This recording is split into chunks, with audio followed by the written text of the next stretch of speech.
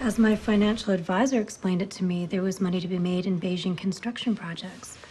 I invested $500,000 with this company. Did you ever meet a man named John Su? He was the head of the company you invested in. No, never. Maybe your husband, then? He passed away shortly after Matt was born. I'm sorry. Did I do something wrong? We suspect Mr. Su of running a smuggling ring, trafficking Chinese nationals into the US and using these front corporations to fund it. Oh my God, I had no idea. I swear to both of you, my attorney reviewed all the documents and he assured me it was a sound investment. These corporations look legitimate from the outside.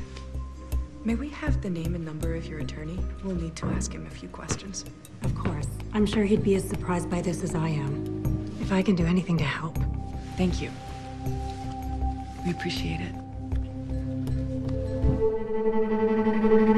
I already told you everything.